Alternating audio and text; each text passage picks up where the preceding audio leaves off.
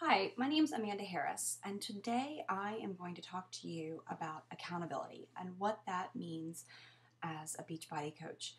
As a Beachbody coach, accountability is our number one job. It is pretty much the most important thing that we can give to our clients.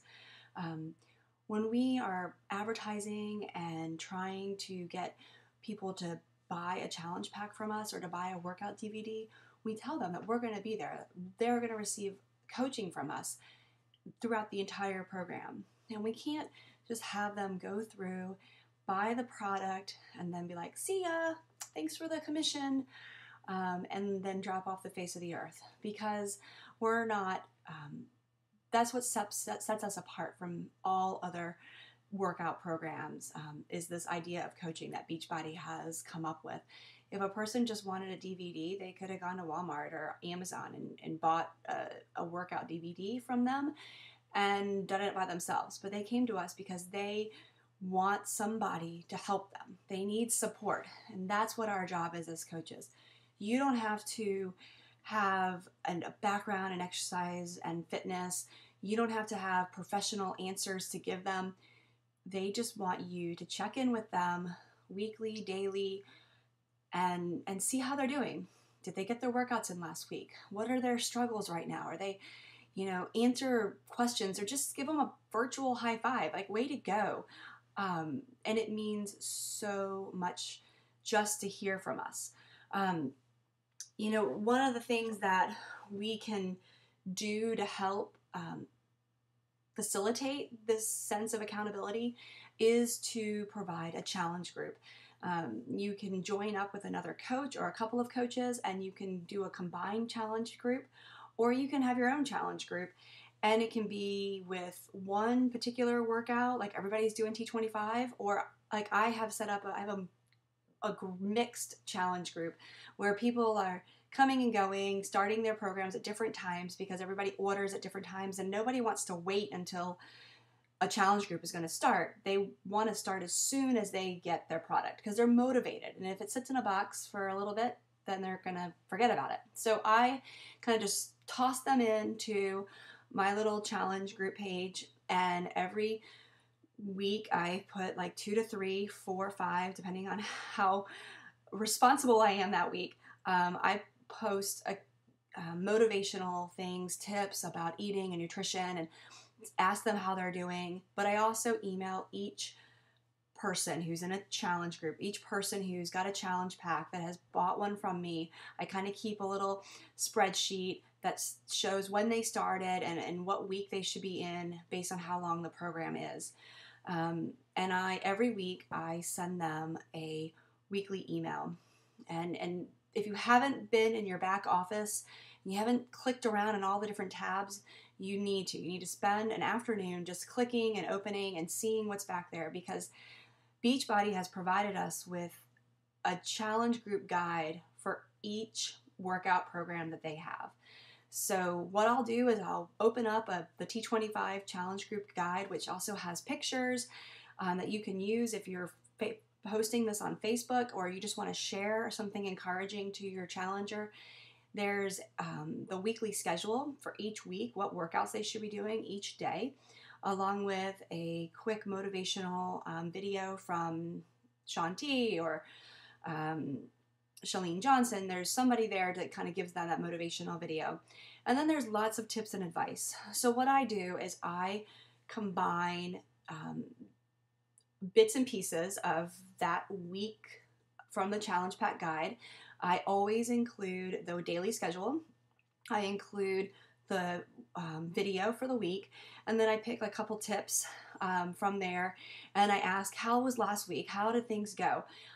What are your goals for this week? What do you want to do differently that's going to help you achieve your ultimate goal?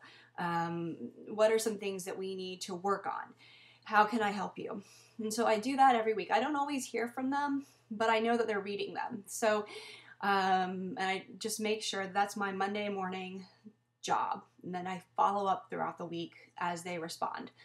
Another thing that works in a lot of challenge groups is to add maybe a small prize. It doesn't have to be anything expensive, just something for them to shoot for. And you can create kind of a point system based on how many times a person shares the meal they ate that week, or their shake, or a sweaty picture of themselves. All of that builds accountability. They have to answer to you. They kind of have to do a homework assignment to make us know that they're getting their workouts in, because for all I know, they could put the DVD in and go wash clothes and fold laundry. I want to know that you did the workout. I want to see you all sweaty and gross. And then whoever shows the most participation throughout like a month period or a week period or the whole challenge group period, then you could offer a small prize, whatever that prize is, whatever you feel is something you could afford or want to do. That is a great incentive. People love to be in challenge groups because it makes them feel like they're a part of a team and they're not doing this by themselves. They feel there's more accountability when you're working with other people, or if there's a prize involved, you're competing against other people. If you want that prize, then you're going to make sure that you post that you got your workout in today, or that here's what I had for breakfast, or this was the lunch I made. You're going to do that little bit extra, and that's going to keep you accountable. And then on the flip side, as a coach, I have a sense of accountability to my clients just to be fit or to work on my personal story. The days that I don't feel like getting in a workout, those are the days that I think of my challengers, and they're going through their challenge group, and they're going through their workout program. And I kind of feel like I better do this because I need to lead by example. And maybe I'm having a bad day, but they're having bad days too, and they're still getting their workout in. When I really, really want to eat unhealthy, and it's kind of hard right now because I'm pregnant, but normally when I'm not pregnant and I'm eating, if I choose something unhealthy, I do think about my challengers, and I think about what example I'm setting for them. And I want to lead by example, and I want to make sure that I provide them with the best coach. I don't want to just tell them one thing and then do something else behind their back. So for me, coaching is also an accountability for myself and for my own fitness journey. That's about it. I really hope that you get a little bit better idea of how important it is for us to be there for our clients. And by building that relationship with them through challenge groups, we're going to either build long-term clients where they're going to continue to buy different products from us, like Shakeology, or more when new workout programs come out, they're going to be like, oh, I want to get on this, and I know that Amanda is going to coach me through it. Or B, you might notice through these challenge groups that they're super encouraging and that they are constantly helping other challengers out, and a light bulb should go off in your head and be like, wow, that person would be a great coach. Let me ask them if they would consider coaching with me. So there's just, again, leading by example. So I hope that helped. All right, have a great day. Bye.